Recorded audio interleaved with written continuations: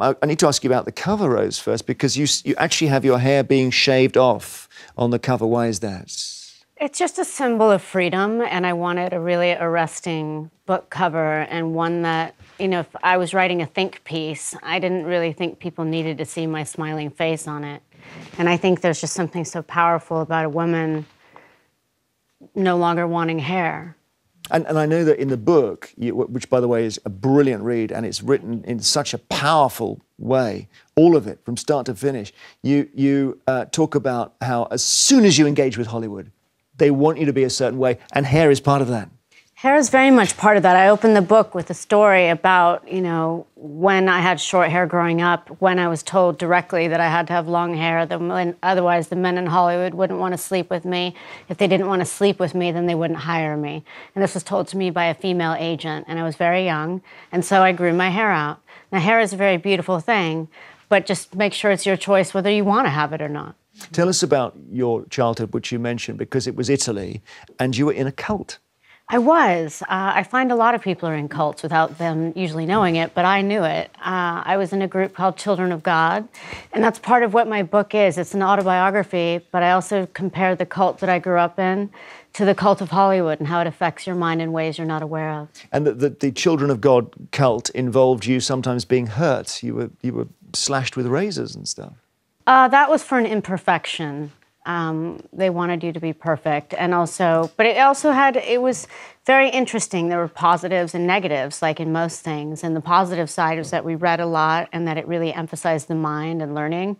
And the negative side is that it was something that devolved into a power-mad, you know, man's idea of what paradise is, which doesn't usually bode well for women and children. And as I'm reading about you in this cult, and you're just a little girl at the time, I'm thinking, that this is terrible, and I want to sympathize. And then you suddenly turn it on the reader and you say, if you're reading this, you're in a cult too, because we are all being fed by Hollywood. Is that right? Yes, and programmed by a general overall, like, societal machine.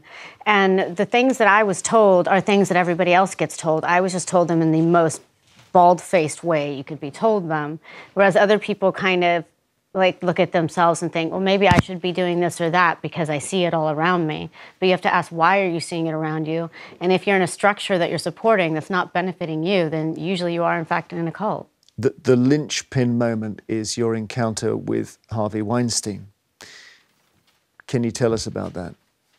That's not really something I usually talk about. In the book, it's very much part of just what was done to me by the complicity machine in Hollywood, and how it took a very sweet young girl and destroyed a big part of her that I then had to learn how to survive, because sexual assault, what it does to us is it's a form of murder, I believe.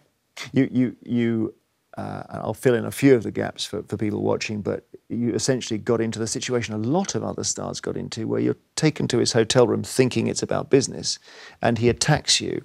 And obviously, what's fascinating is that the trauma of that, you say you're almost locked in it for years afterwards, but unable to understand that he is utterly to blame. Oh, I understood that he was to blame. A lot of people that are hurt, and there are so many of us that have been hurt, so many of us don't understand that they are not to blame. But you were in this environment where he was still the big cheese, as they say. Completely. He was the cult leader. And you would say, yeah, the cult leader, exactly. So you would say to people, this happened to me, and then they would say things like, what? Oh, he does that to everyone.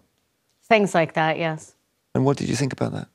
I didn't think much of those people, nor do I think much of them now. Did you begin to then fall out of love with Hollywood, or were you already out of love with it? I was never really in love with Hollywood. For me, it was my day job. I'm an artist in full, and I've always been a writer and now a filmmaker, and I'm producing and singing on an album that I've been creating for the past 3 years as well, while for the past 4 years really pushing against Hollywood and pushing at societal constructs and pushing back at the rules that we're all meant to follow.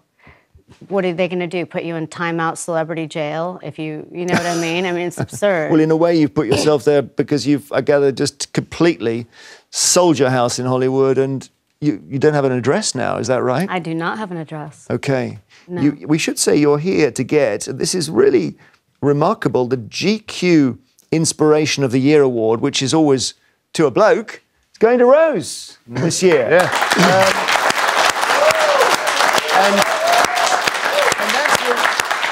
The editor of GQ, Gillian Jones, says it's for your sheer strength and bravery in being the first to publicly accuse an industry figurehead of grossly abusing his position of power. So tell us about the moment when you came to the point of actually directing publicly at Weinstein the blame for what he'd done. It wasn't.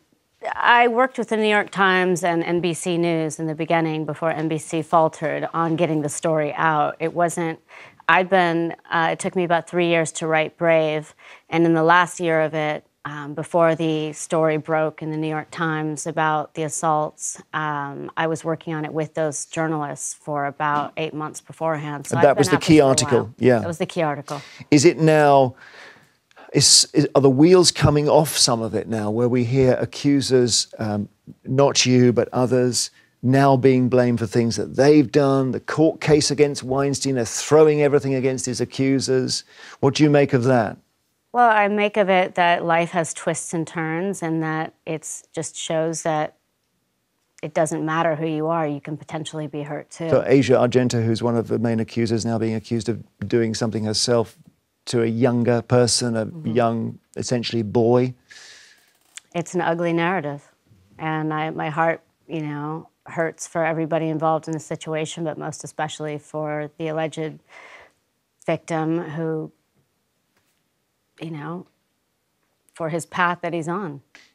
And Me Too will survive that, do you think, or not? Listen, Me Too is a conversation. Me Too is about all of us growing up and having an adult conversation that needed to be had a long time ago because people are dying. Why do you say that? Because people get killed and die of rape every day. And it starts with sexual harassment and it works its way up and it's insidious. And if so many of us in the society are walking around this damage, then you've got a pretty messed up society, don't you? Do you believe people have to be brave to get through this? I believe that we are brave and that we get told at a young age that we're not. And I think we have to remember that we're free creatures and sovereign beings who are here to experience a really big life, one that doesn't involve hurt and pain, as much as we can possibly help it. And if we can all treat each other as the great humans that we are, then maybe we'd have something.